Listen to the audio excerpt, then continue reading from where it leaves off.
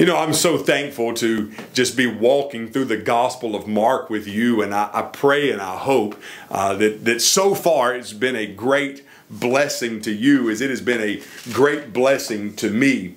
One thing I'm going to do is I'm going to skip over verse 40 through verse 45 of chapter 1.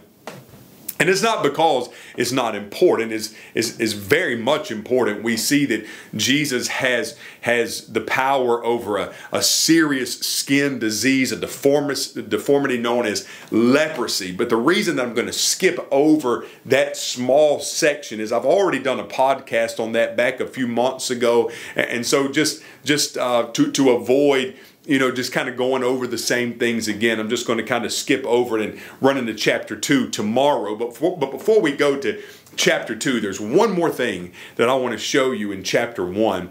I want to ask you a question. Have you ever had just an extremely busy day?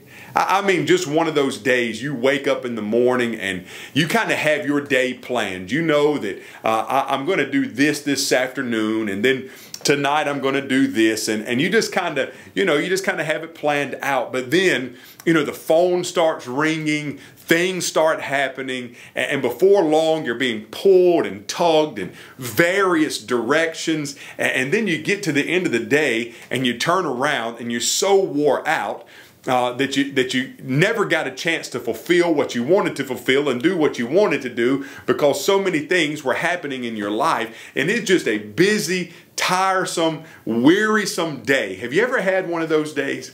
Well, friends, when we think about the Lord Jesus Christ, as I've told you many times, especially over the last few days in this walkthrough of Mark, Jesus was not only 100% God, but he was also 100% man.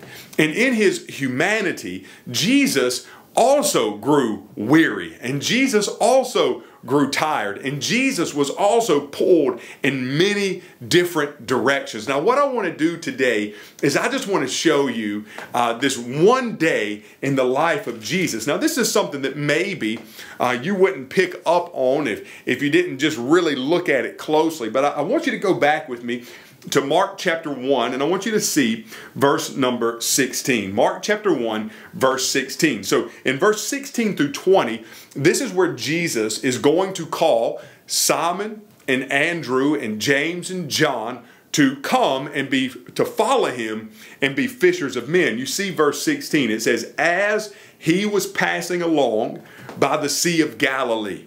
So here we have that one sentence that kind of lets us know where Jesus is at. So just imagine right here that the sun is coming up. This is early in the morning. Jesus passing along the Sea of Galilee. Simon, Andrew, James, and John. It tells us that James and John were mending their nets. This kind of lets us know they had come in from a night of fishing. They're cleaning their nets. And this is the moment that Jesus shows up and says, follow me. So early in the morning, Jesus passing by the Sea of Galilee calls them to follow him. Now look at verse number 21. After that scene happens, the Bible says, then they went into Capernaum, and right away he entered a synagogue on the Sabbath and began to teach. So he leaves the shores of Galilee and he walks up into the hill country there, into Capernaum, and immediately, right away, he goes into the synagogue where they're having a service. And when he gets into the synagogue, you and I, we know the story. The Bible says that he began to teach. And so he calls the first 4 disciples, immediately goes to the synagogue and begins to teach. And while he is in there teaching, what happens? The demon-possessed man rises up, the demon shows himself, manifests, and begins to hurl insults at Jesus. And then Jesus does what? He casts the demon out. Okay? And then the Bible tells us that just after that, verse 29, as soon as they left the synagogue, they went to Simon's house, And what? It's there that Jesus heals Simon's mother-in-law. So just imagine the day already. He calls the disciples. He goes to the synagogue. He teaches. He casts out a demon. Now, as soon as that's over, he goes straight to Peter's house.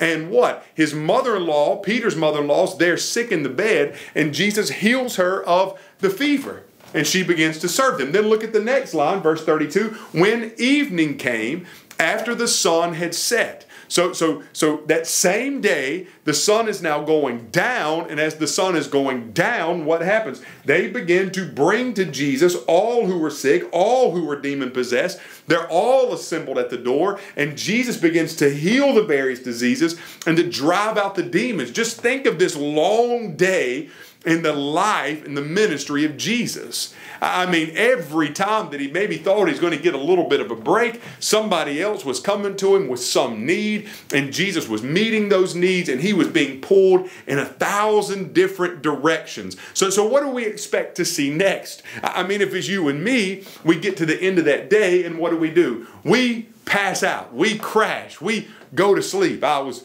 just telling my little girl June this morning of a time back when I was a little boy that I can remember one spring break. My cousin Jonathan and I, he and I we lived 3 miles apart, and I was about 12 or 13, and this was a day you could ride your bikes and be okay, and Jonathan and I remember that spring break, he and I were just back and forth, burning up the roads between each other's house on our bicycles. Back and forth we go, and we would make that trip 3 and 4 times a day, just back and forth. And I can remember getting to that Sunday evening, just the day before I was to go back to school, and I remember walking upstairs after that busy week, sitting on my bed at 6 p.m. and when I opened my eyes, it was 6 a.m. the next day because I had slept for 12 solid hours. My body was just worn out. And what do we expect Jesus to do? We expect Jesus to lay down, go to sleep, take a rest. Well, look what the Bible says, verse 35.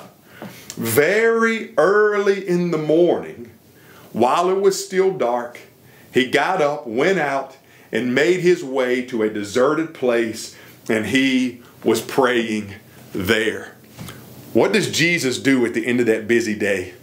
Well, he set aside time very early in the morning while it was still dark the next day to get up early and to spend time with his heavenly Father. Jesus was spending time in prayer. Friends, listen to what I'm about to say to you. Don't ever feed and feed and feed so much that you forget to be fed yourselves. Don't ever give and give and give so much that you don't take time to receive what God has for you. You make sure every single day that you are spending time with the Lord. You make sure that every day you are setting aside time to just allow God to just reach down and just impart His grace and His wisdom and His knowledge and His word into your heart and into your life. Friends, it is vitally important. How do we know it's important? Because it was important for Jesus. And if it's important for Jesus, the Son of God, to get up early in the morning and pray, to make sure that when He wakes up in the morning, He's putting on His spiritual armor and getting ready to go out into the battle that faces Him in the day ahead, friends, it is vitally important for you and me to do the same thing. You know, set aside time to get up, to pray, to seek the Lord's face, to allow Him to speak into your life. And I promise you, you will not regret it. You will wake up and your cup will run over and you will be ready to face whatever comes at you that day. That's a good lesson from Mark chapter number 1.